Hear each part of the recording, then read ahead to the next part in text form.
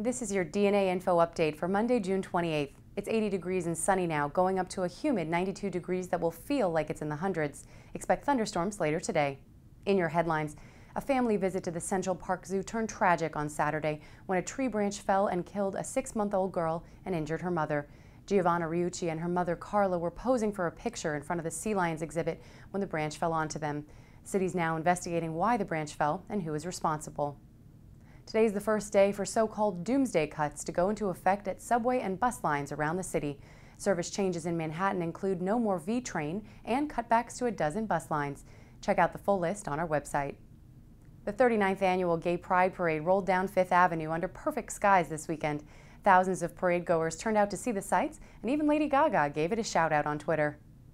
If you fall down, get up and try again. That's the way England's Prince Harry did it on Sunday when he toppled off his horse during a polo match on Governor's Island.